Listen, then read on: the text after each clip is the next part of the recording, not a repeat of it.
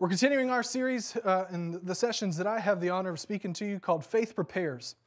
And we've really been talking about, some of the things that Pastor's been talking about here on Sunday mornings about the garden of your heart, sowing the word, the sower sows the word, really going over that parable. Because it's imperative for us that we get to that place where we are living out of the kingdom of God. We're living we're in the world, but we're not living in this world. You know what I mean? We're not living a part of this world system.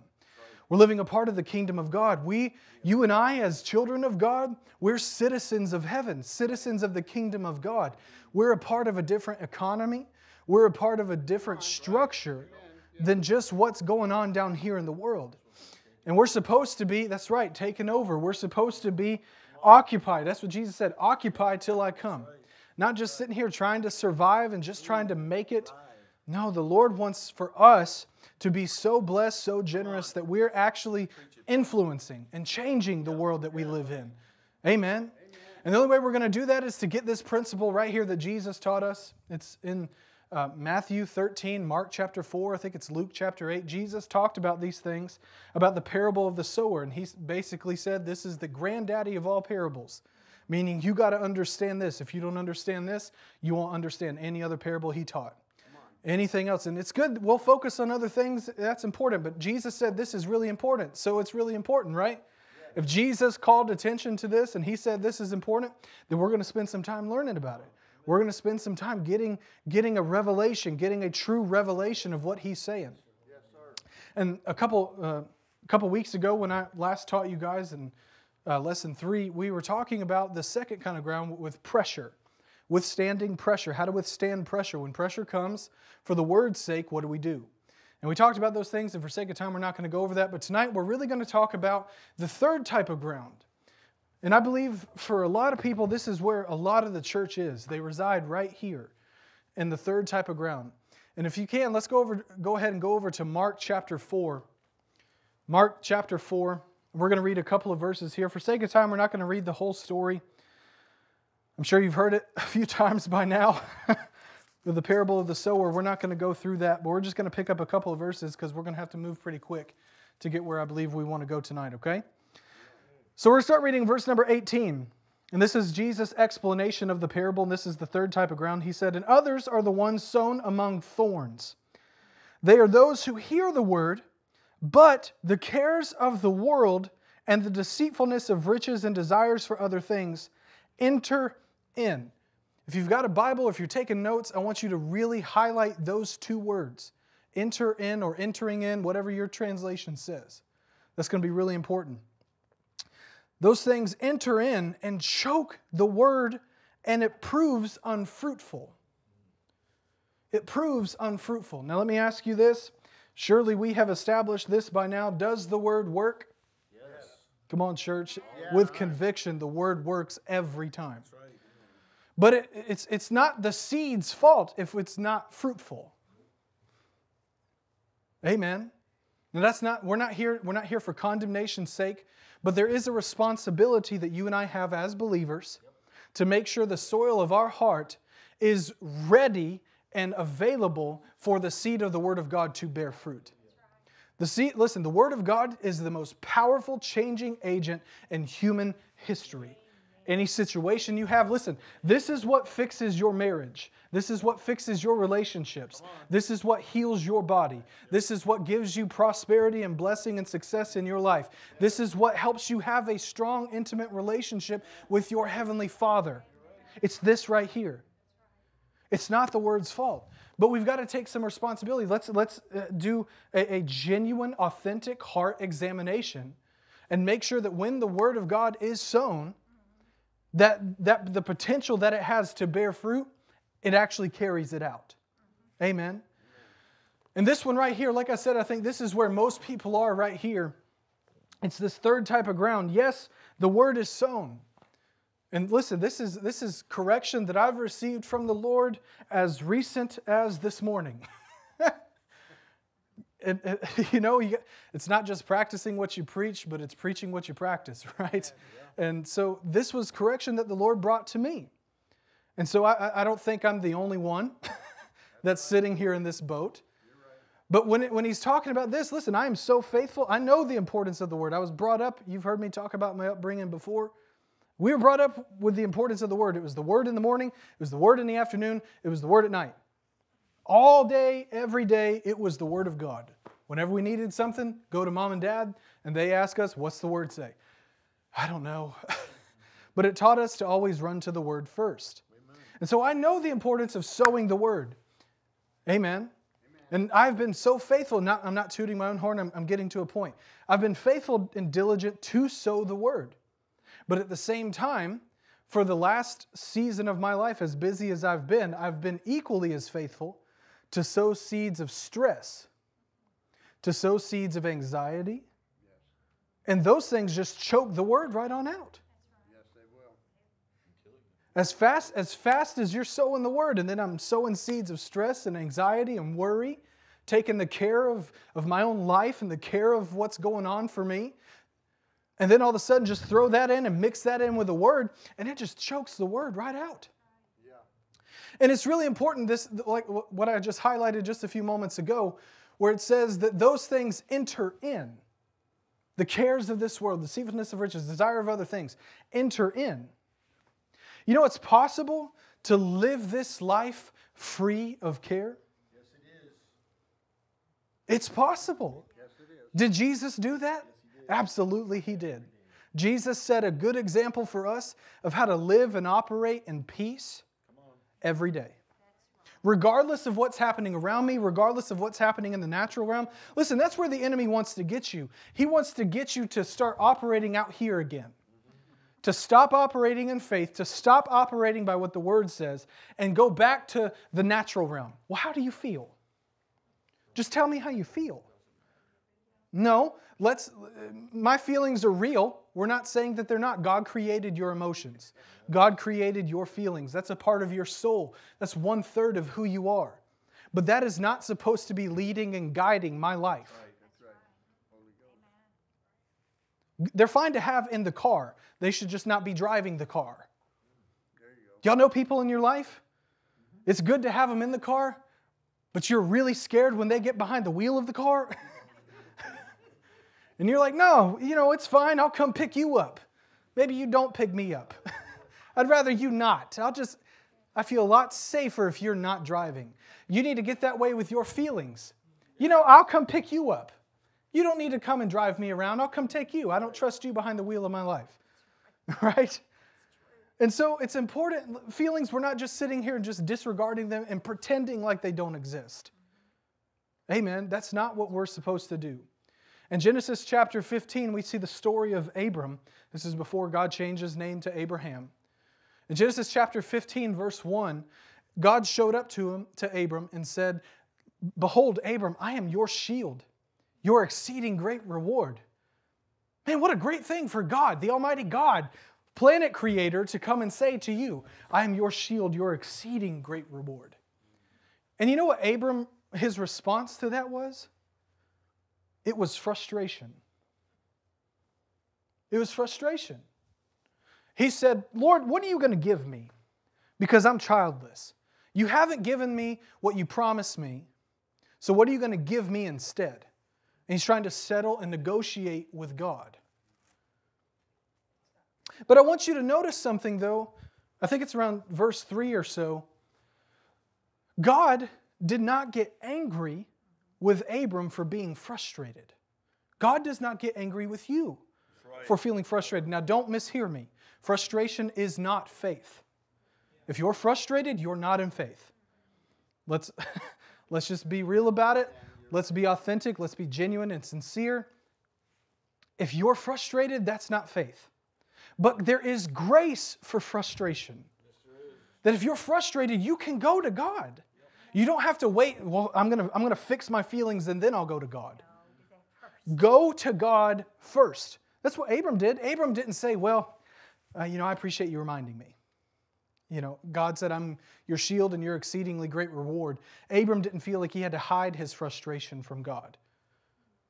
There was grace for that. There's grace for you and I when we're frustrated, when our feelings are out of whack. And God can help you. And you know what God did with Abram? He said, "No, Abram, I'm not going to come in and look at your problem. We're not going to... Abram was asking God to change his focus.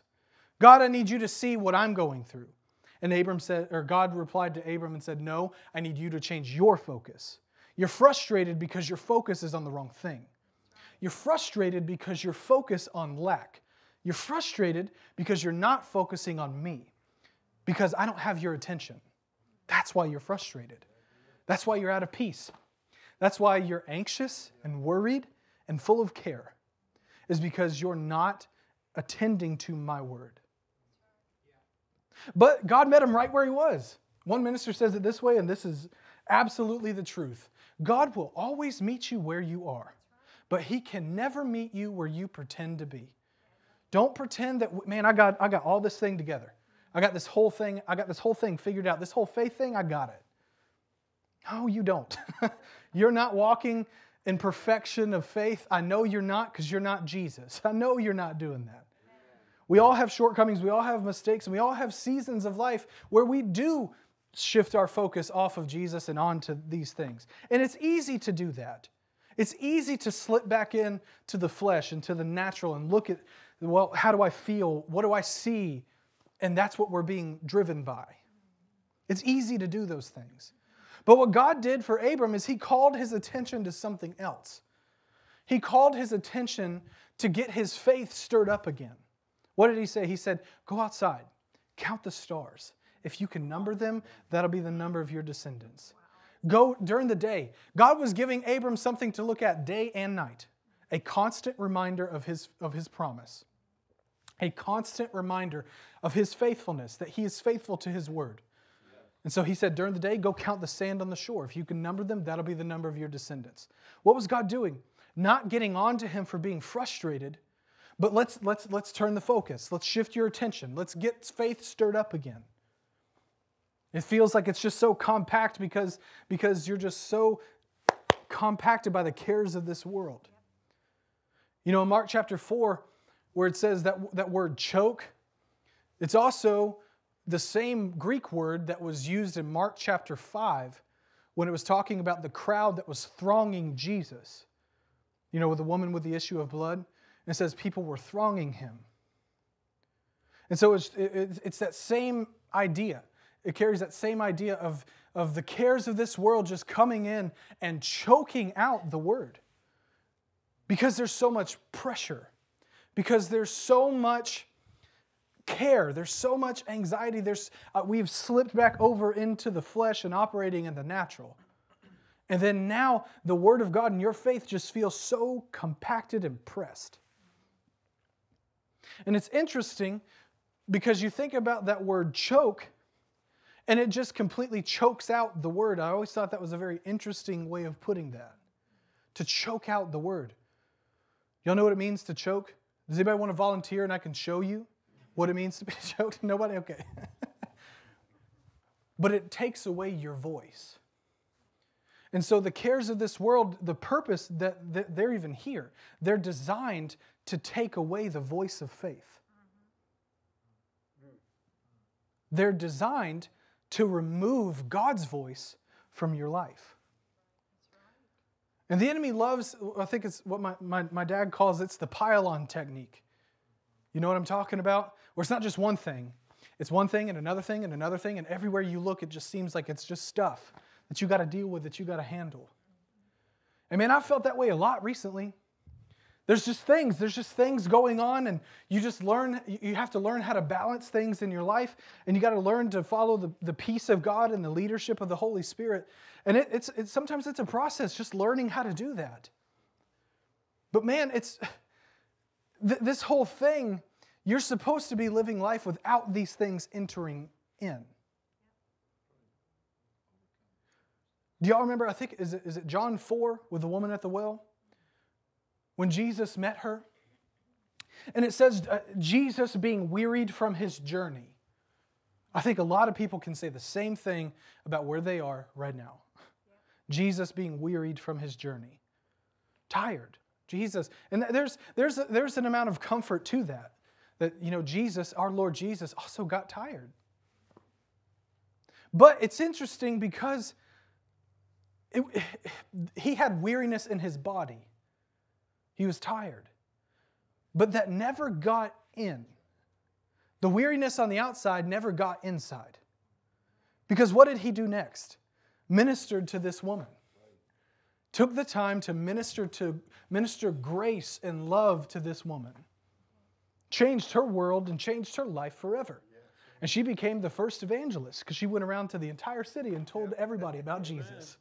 Amen. Rocked her world forever. But then Jesus, his disciples get back with some food, and Jesus obviously looked different because they noticed a difference about him. He was wearied and now he's not. Well, Jesus didn't take a nap. He actually ministered to somebody else. He was still pouring out to somebody else. And then they got there, and this is my paraphrase, he said, "I already ate, fellas." And they're like, "Who brought him food? I thought we were bringing him food." And Jesus said, "I've got food y'all don't know about." Which confused them. But you know what that tells me? If you're wearied and you're tired, do what God's asked you to do. Go back to what God's asked you to do, because there's life in that. Even if it's effort from you, from your natural physical body, you can do effort from a place of peace. You can work on the outside from a place of rest on the inside. I mean, you'll find yourself strengthened and replenished. Because that anointing that's flowing through you to somebody else by you doing what God told you to do, man, it replenishes you. It refreshes you. Feeds you. But we've got to get to the place where we're not feeding on the cares of this world. What does it mean to feed on? Let's change the word feed to meditate. Don't meditate on these things. Don't give care and anxiety mind time.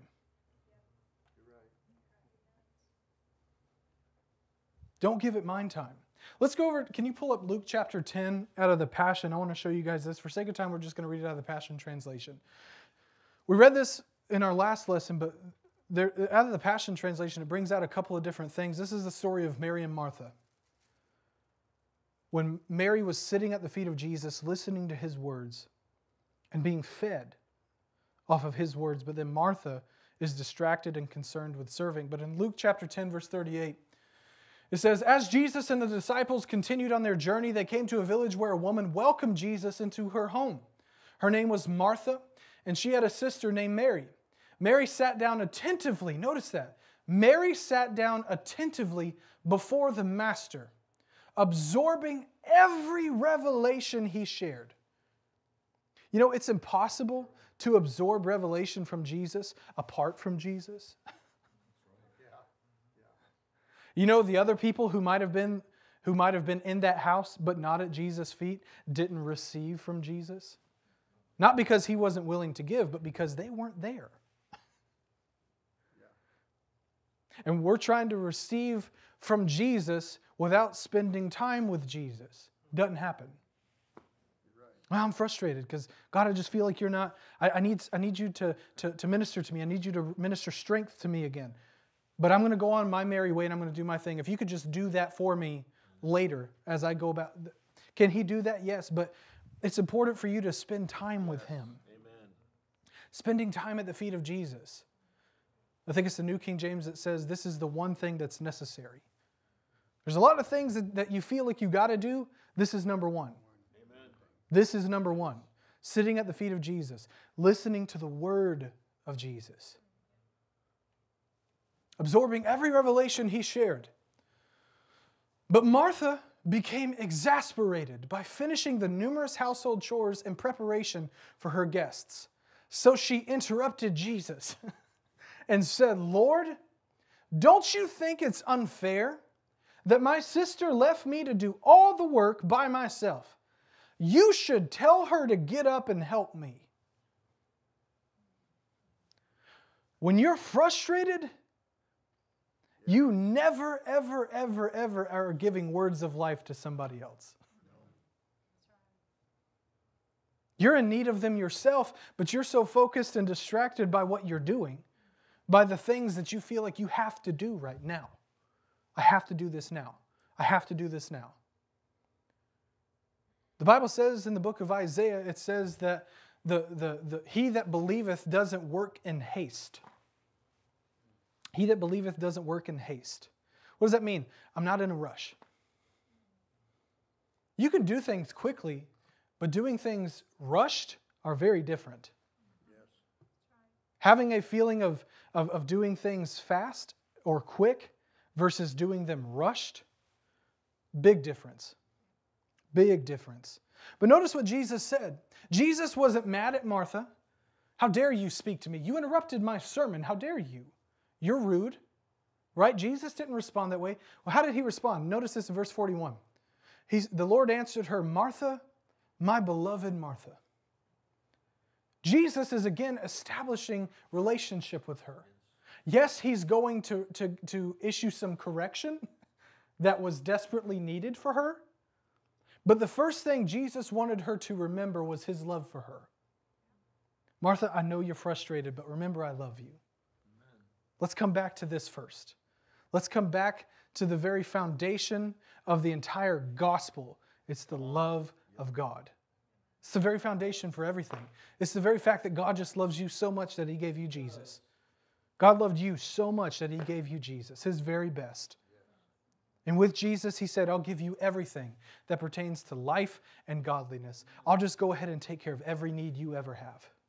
That's our wonderful, generous, gracious God. That's wild, unconditional love. And this is what Jesus was reminding Martha of. Martha, my beloved Martha, why are you upset and troubled? Notice this, pulled away by all these many distractions. You want to know the fastest way to get frustrated is get distracted. The fastest way to let the cares of this world, to let anxiety and fear and worry in, is to get distracted. Is to get pulled away. Why are you upset? Why are you so troubled? She forgot who was sitting in her house. She forgot who was in her home. It's Jesus, the one who fed 5,000 with 5 loaves and 2 fish. It's the one who fed 4,000 again. Jesus multiplying food. Jesus could have handled that for her. He said, listen, serving is not wrong. Y'all hear me? Serving is not a bad thing. When does serving become bad? When it takes priority over your intimacy with Jesus. When it takes priority over hearing him. That's when serving becomes a problem. Listen, we should be serving out of the overflow that we receive from Jesus, not in place of being with Jesus. Pastor shared this story on Sunday. This woman who wrote so many songs back in the 80s for churches and for worship. She wrote so many things, so many songs. And she actually died and went to heaven. And when she got there, y'all remember on Sunday, Pastor shared this. She died and she got there and she talked to Jesus and she was saying, I got to go back. I got so much to do. I have to go back. I got to go back. And Jesus looked at her and said, you don't owe me anything. Hallelujah. And that just radically changed her world. Amen. And that'll change your world. You don't owe Jesus anything. Right. I hear it said often, and I understand the context and what they mean behind it, that God, I owe you my life. And I understand what you're saying, but that's also not true, because then it feels like you're not in debt to God. God's not saying that you've got to make payments on your salvation. That's not how this thing works. That's the beauty of grace. Amen. It seems too good to be true. It's like there's no way. There's got to be something. It's the beauty of God's unconditional love and grace. Jesus finished the work on the cross. The entire work of salvation and redemption has been finished. Now listen, we serve God because we love God. And we love God because He first loved us. We can't get this thing twisted. One minister says it this way: a lot of Christians have spiritual dyslexia. They've just got this thing backwards. They're switching stuff. Jesus said, why are you so upset and troubled, pulled away by all these many distractions? Are they really that important? Now listen, the Lord knows the stuff that you have to do. Showing up to your job on time is important. Don't misunderstand me. Listen, in this life, let's be good representations of Jesus. Let's be people of excellence. Let's have a heart and a spirit of excellence in all that we do. Let's not have a heart of laziness, right? Let's not be lethargic and lackadaisical. Let's represent Jesus well. Amen? Praise God. Let's be people of excellence, which means we will leave every place we go to better than we found it. Amen? So there are things that are important in your life. Doing what God's called you to do, that's important. Ministering to people in your life, that's important. Serving people in your life, serving church, serving God in church, these things are so important. But they are not the most important.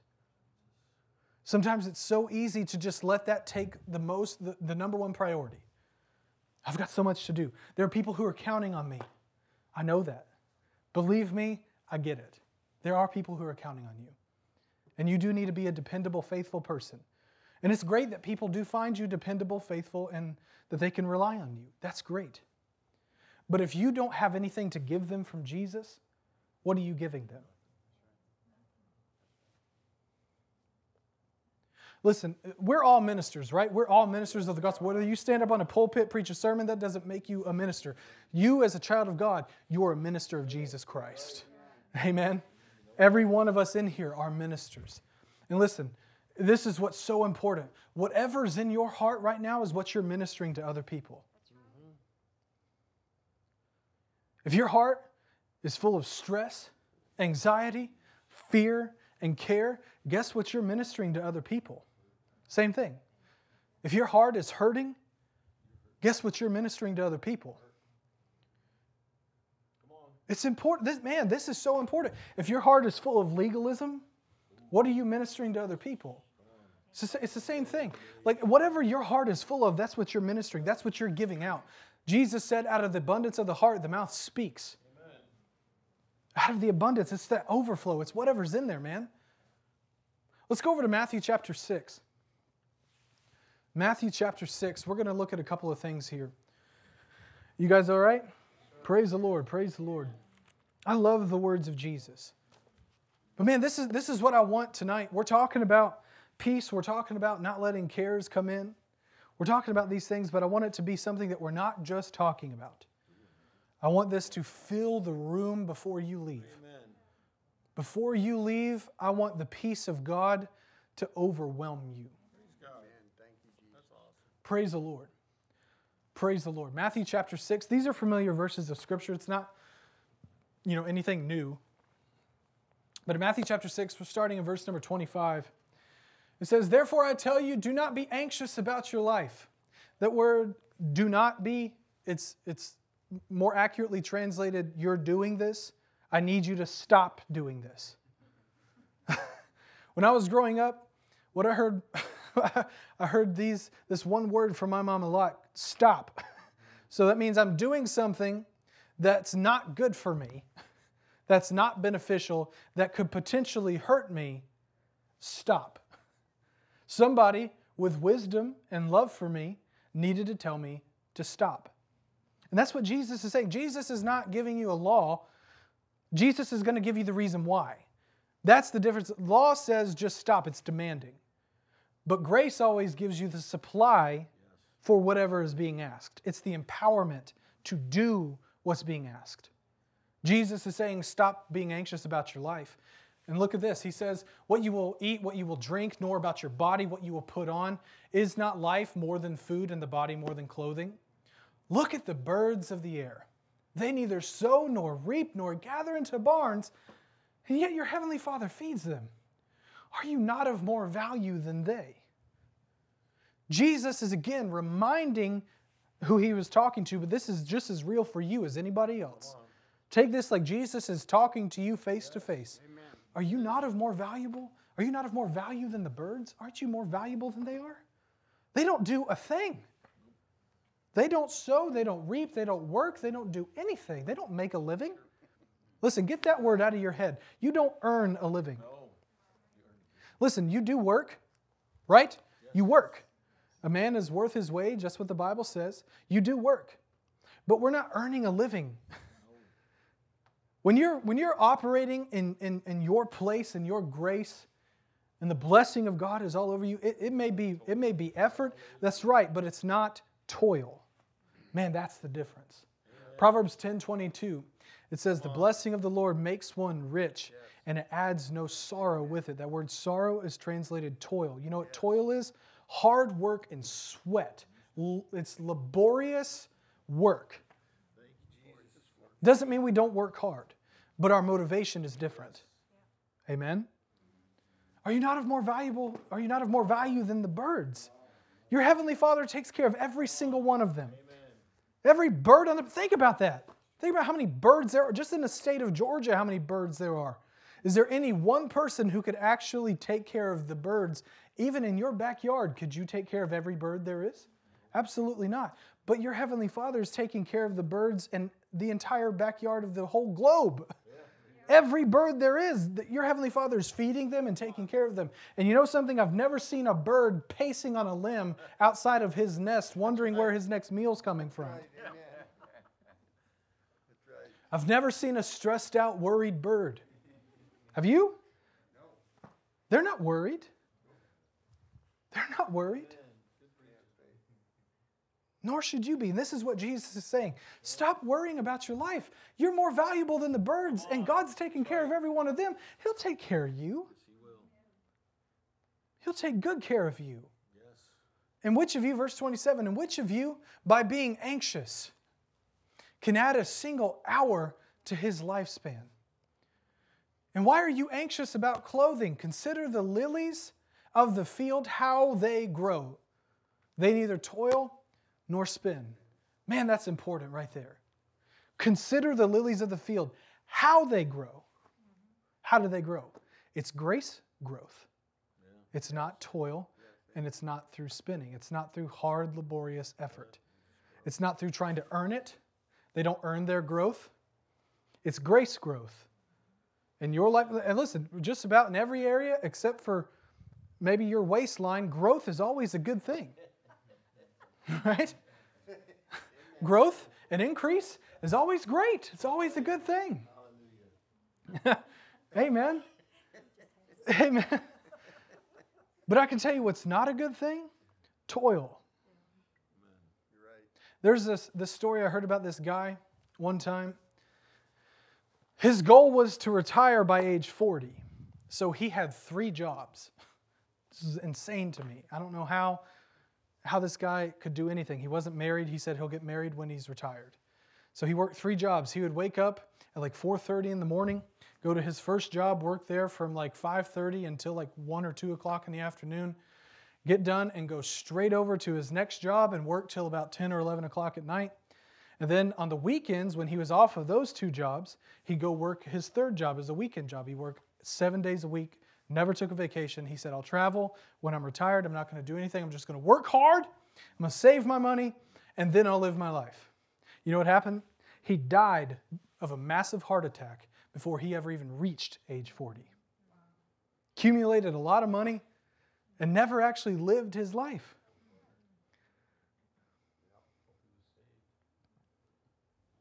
A lot of people may not be that extreme, but are still living with the same kind of anxiety and stress. Yep, you're right. I read this report one time. It said that it was anywhere between 75 to 90% of all illnesses are somehow connected to stress. And this one doctor, he said, if we could find the cure for stress, we could cure so many diseases that are plaguing humanity. Boy, have I got good news for him and good news for you. There is a cure for stress and anxiety. Praise God. There is a cure. Amen. It's the peace of God. Yep. Verse 29, it says, yet I tell you, even Solomon in all his glory was not arrayed like one of these. Verse 30, but if God so clothes the grass of the field, which today is alive and tomorrow is thrown into the oven, will He not much more clothe you, O you of little faith? Verse 31. Therefore, do not be anxious, saying. That goes back to what we talked about in Mark chapter 4, where the cares of this world, stress and anxiety, choking out the word, taking away its voice. Don't give voice to anxiety. Yeah, that's right.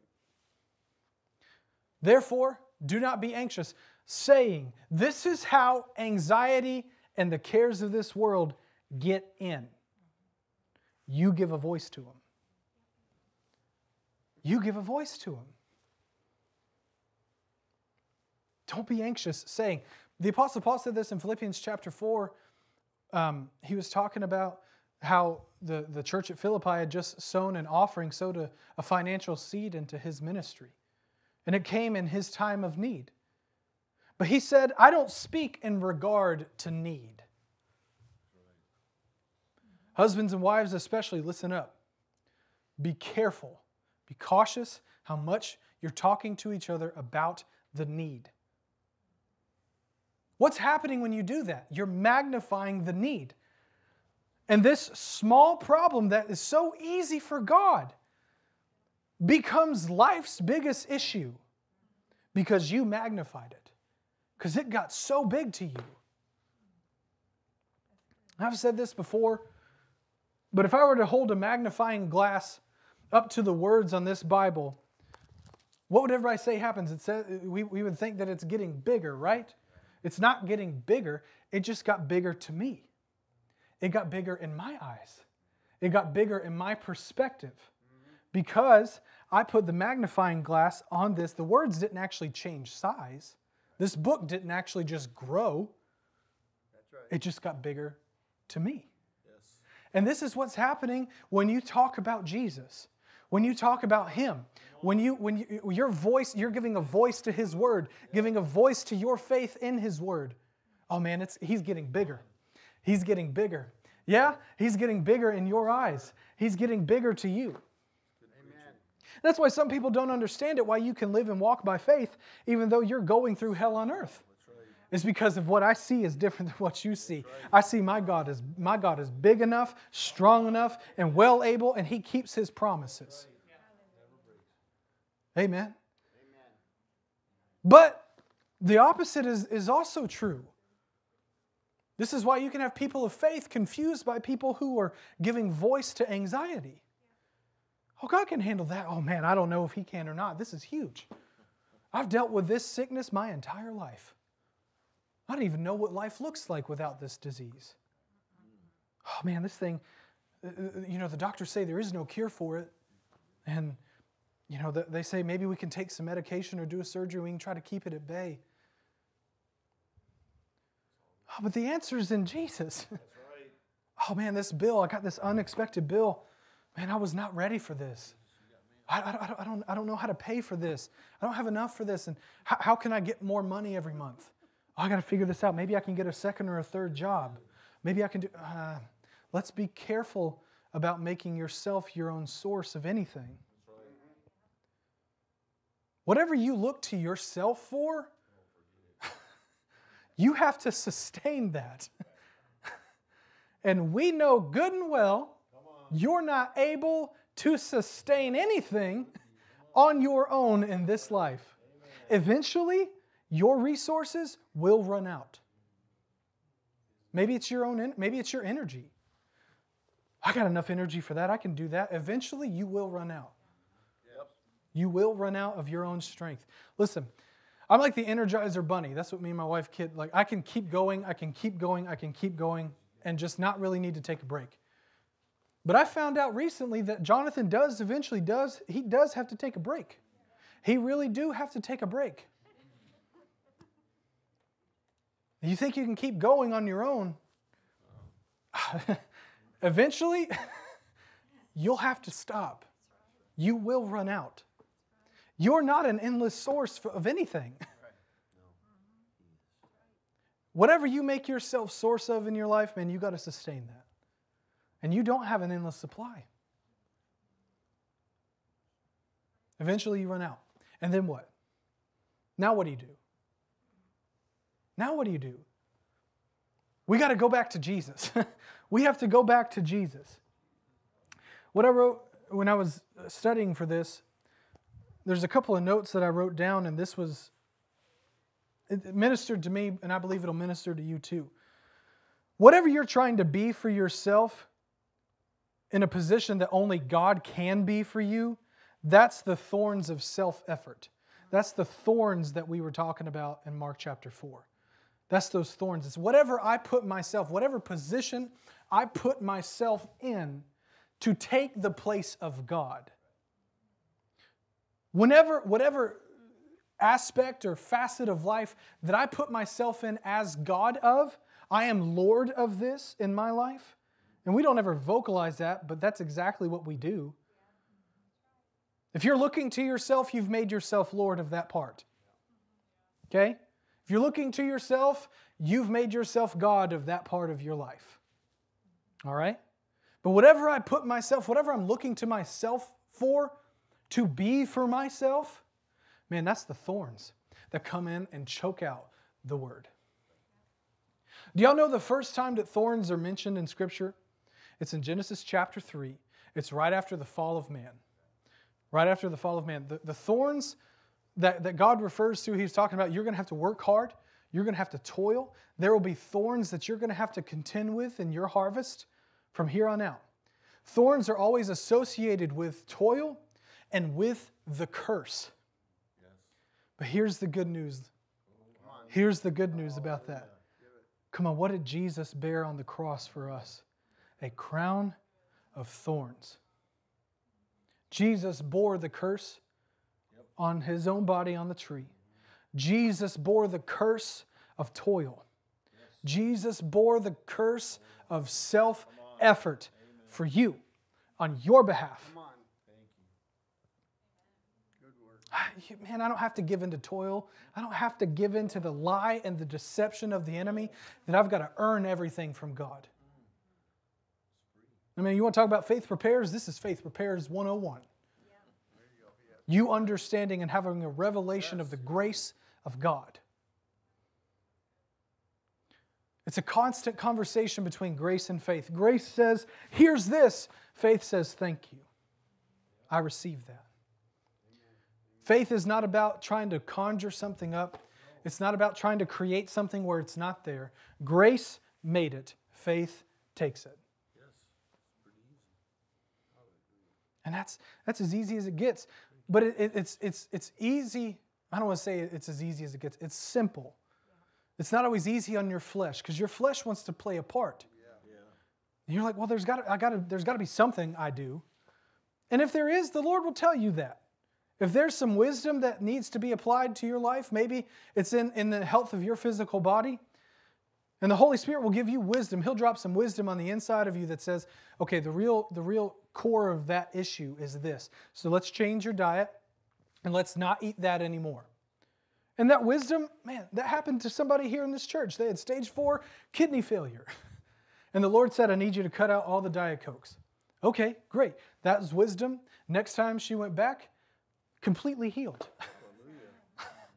And so sometimes it's just wisdom, and the Lord will inform you of that. Yes, He does. Guess what, though? If you're not listening, if you're still out here trying to make stuff happen on your own, you're not even available to listen to Him. It's not that God's withholding from you. God, when are you going to give that? When are you going to do this? When are you going to finally come through for me? And God's like, I've been trying to tell you this whole time. I've been trying to give you wisdom for 3 years on this, and you haven't listened to me. And again, God's not mad, God's not upset, and God's not withholding. But it's the cares of this world that get in and just choke it out.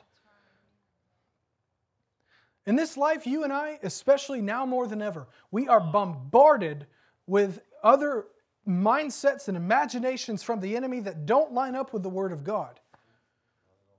It is a constant influx of the world's way of thinking that you and I do have to contend with on a daily basis.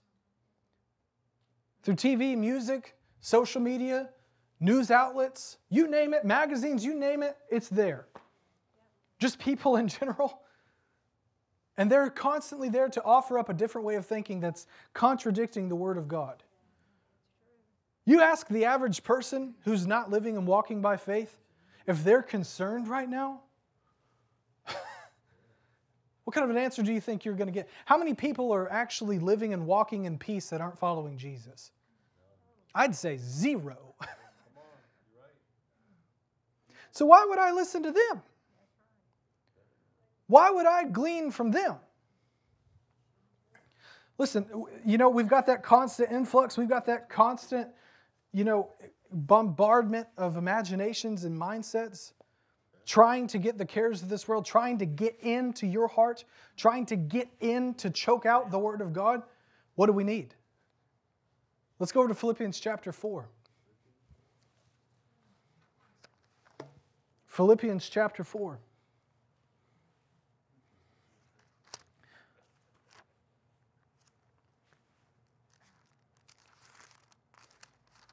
Thank you, Jesus.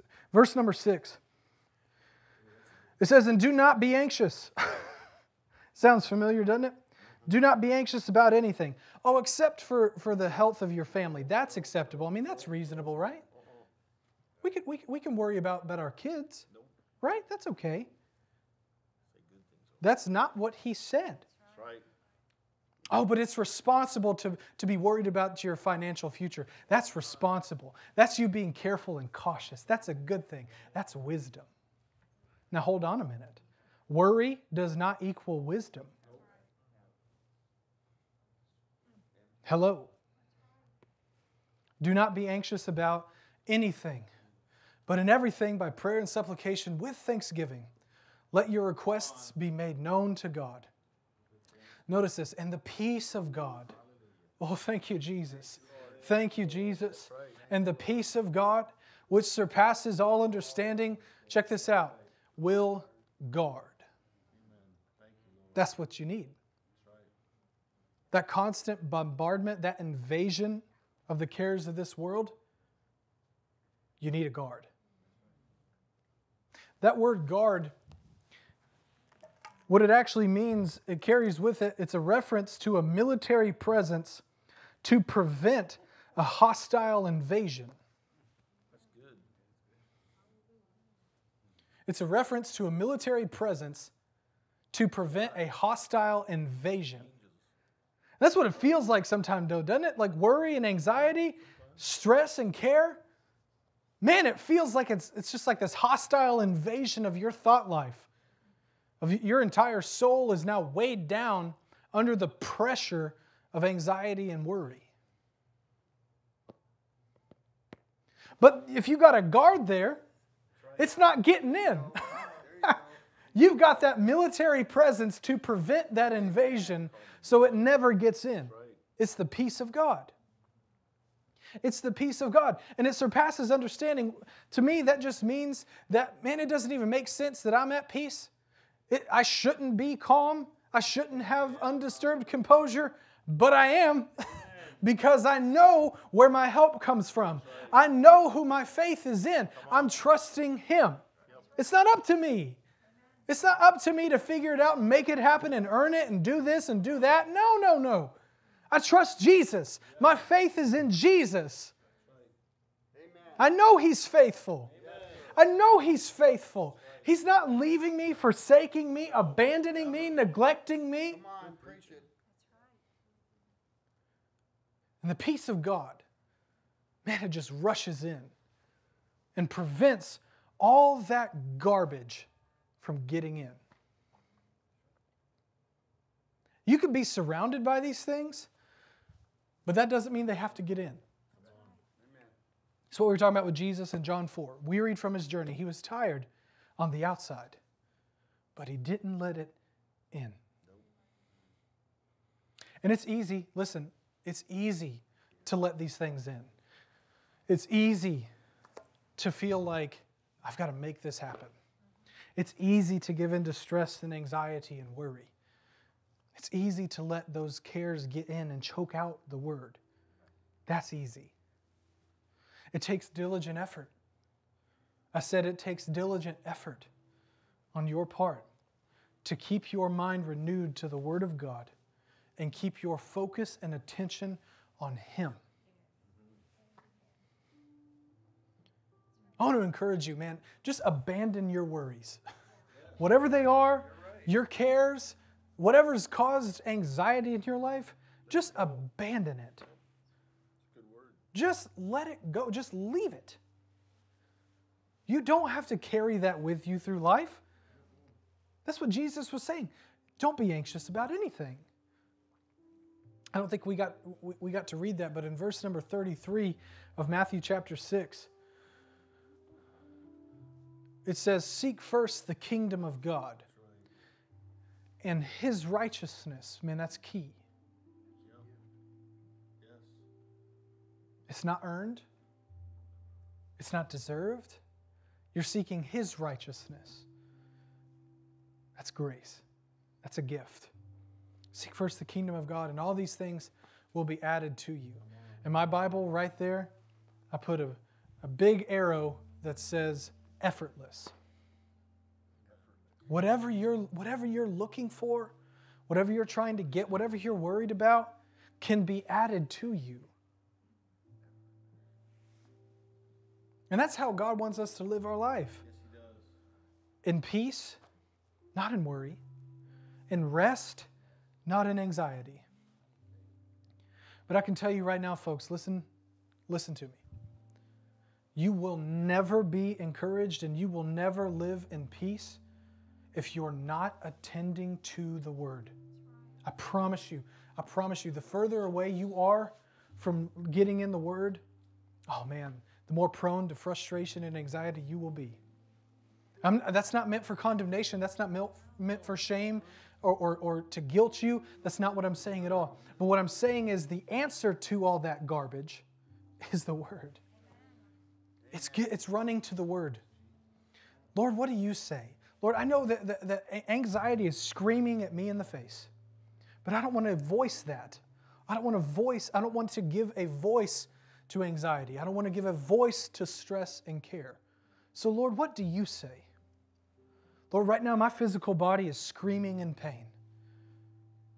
Lord, I've had this condition. It's been a chronic disease and illness that I've had for X amount of years. Lord, I need help. What does your Word say? Lord, will you reveal something to me from your Word? You know what His Word says? That by His stripes we are healed. That He is the God who takes sickness away from our midst. Father, right now I don't have to give in to worry. Lord, I'm just going to choose to trust you as the healer of my body. Well, Pastor, that's easier said than done. It might be, but you got the help of the Holy Ghost on the inside of you that will help you tame your tongue and tame your mind. Amen. Well, it's just been a struggle financially. There's always more month than money, and I don't really know how to fix that. Maybe I just get a second job. Maybe I get a third or fourth job. Or, Lord, I don't even know what to do. And, my bank account's screaming at me. These bills are screaming at me. My kids have needs, and Father, I don't really even have enough to take care of that. But I need something from your Word. What do you say? What do you say about it? I know what they're saying. I hear them loud and clear. But I don't want to give them a voice. Father, what do you say? The promise of the Word of God says that He'll supply all of your needs according to His riches in glory by Christ Jesus. And that the Lord takes pleasure in the prosperity of His servant. And that Jesus was rich, but for our sake He became very poor, so that you through His poverty might be made rich, so that you always have an abundance, so that you can be generous and give to every good work, that you're blessed to be a blessing. That's right. That's what the Word says. Amen. That's what we are. Oh, Father, my marriage is just so messed up. We're not close anymore. We're not even friends anymore. I don't even know what to do. I don't even like being in the same room as that person. And I hear the stress and the anxiety screaming at me. But Father, what do you say about that? Well, first, Jesus said that He is near to the brokenhearted. Amen. And He is the mender of the brokenhearted. Don't think for 1 minute that God can't restore a marriage. God can give you a love for your spouse like you've never had before. God, it just feels like everywhere I'm looking, it's just defeat. I don't want to give voice to that anxiety. Lord, what do you say? God said that you're more than a conqueror through him who loves you. And thanks be to God who always causes you to triumph. Always, always, always, always causes you to triumph in Christ Jesus. That's what the Word says. Real quick, church, let's stand up on our feet. Thank you, Jesus. Thank you, Jesus. Thank you, Lord, for your peace. Thank you, Lord. You know, peace will just flood into your heart, flood into your mind, fill the atmosphere the moment you start giving praise and thanksgiving to God. And I'm sure if we were to go around each person, you're all probably dealing with something. There's an opportunity for stress and anxiety. There's an opportunity for some type of care for you to take on for yourself.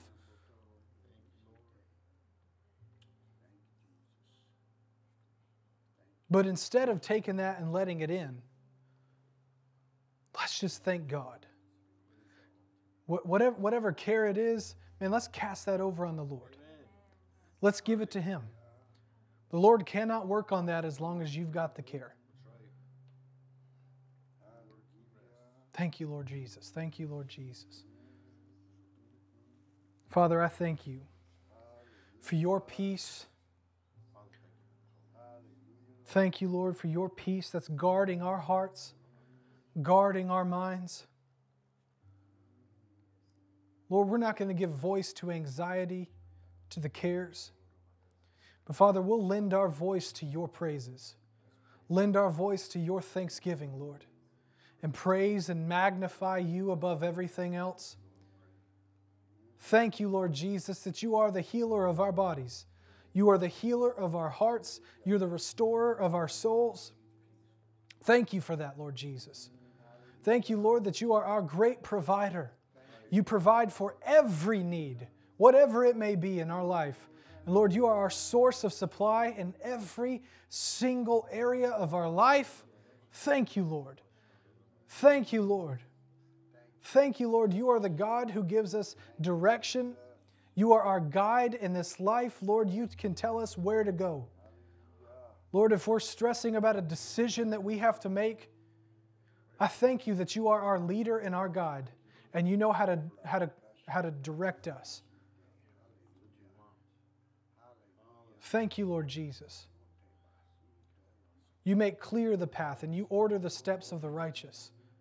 Thank you, Lord. Thank you, Lord. Thank you, Lord Jesus. Thank you, Lord Jesus. Thank you, Lord. Thank you, Lord. Thank you, Lord. Thank you, Lord.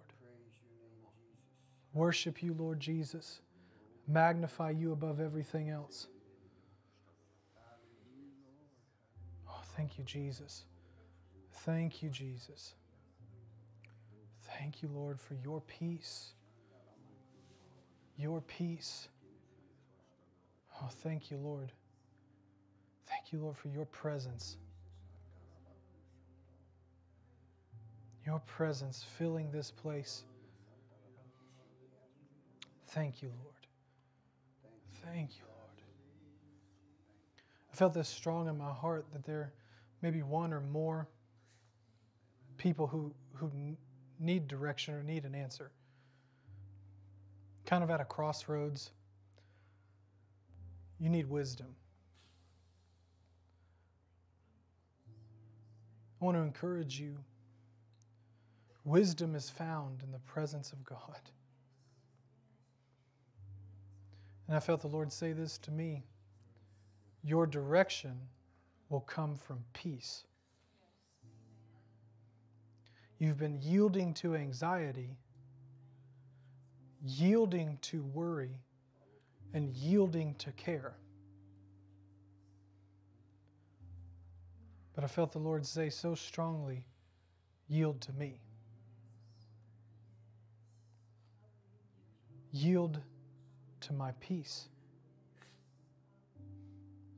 Let me be what I want to be for you. Let me fill you. Let me be what only I can be. Man, this is where you get tired. This is where exhaustion sets in. But man, you can just come to Jesus. Just yield to Jesus. Oh man. Thank you, Lord. Some of you have some big decisions on the horizon that you're trying to make.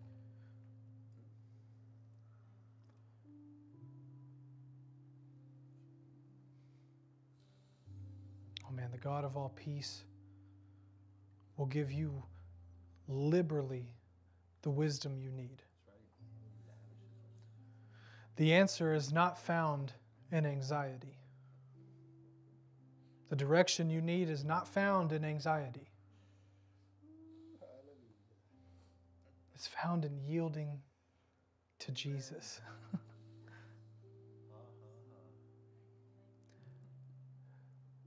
There's a couple of you, you've needed direction. You've got some choices. But I can promise you, you're not going to find them until you slow down.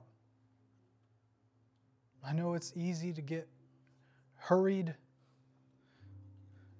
but when you get hurried, you'll get worried. It's okay to be busy as long as it's productive, but you make sure you're on the inside. You're resting in Jesus. You're letting peace be the umpire. Which means letting peace call the shots, okay? And I feel like the Lord's telling at least a couple of us to slow down. Listen, that's for me too. To slow down, ease up a little bit. Because the Lord wants to make sure that He can direct your steps. Slow down. You'll find your direction. The Lord will order your steps. Amen. Thank you, Jesus. Thank you, Jesus, for peace. Peace in the mighty name of Jesus. Thank you, Lord. You don't have to be anxious about tomorrow, about next week. You don't have to be anxious about the next season of your life. Oh, man, you don't have to be anxious about any part of your future. The same God who loved you enough to give you Jesus loves you enough to put you on the path of righteousness, a path that drips with abundance. The Bible says that the path of the righteous grows ever brighter like the sun.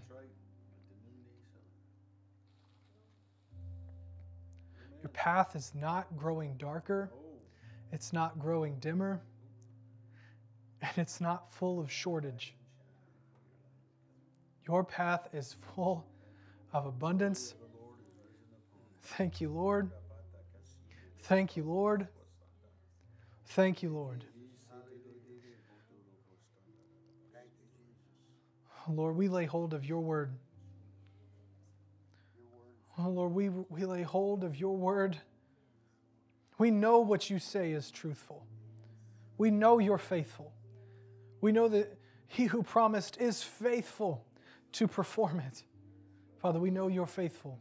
We consider you faithful. We consider you able. We consider you as our source. Lord, we let go and abandon every worry, stress, and anxiety. Lord, we drop that now. We're not going to pick it back up. Lord, we humbly submit to you.